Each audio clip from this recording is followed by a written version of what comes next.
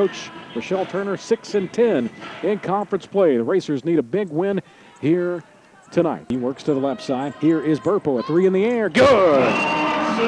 Alexis Burpo. She works up the middle of the floor, finds Lex on the right side. Three in the air. Good!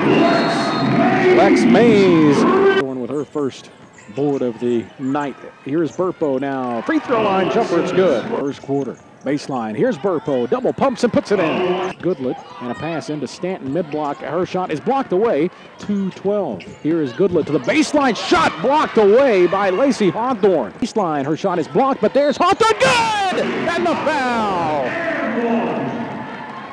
And here's Ashley Hunter. High post right side. Jumper is good, and we are tied. Throws a bad pass, but it's picked up by Hawthorne. Over into the corner. Here's a three by Reagan Blackburn. Drives right side. Hands it off to Burpo. Burpo goes to the basket and lays it in. And extends to go get it. Drives into the paint. Floater bounce is good. Boy, she got that more than anything as she drives into the paint. Floating jumper is good. Faces the basket. Fires a high post jumper that is good.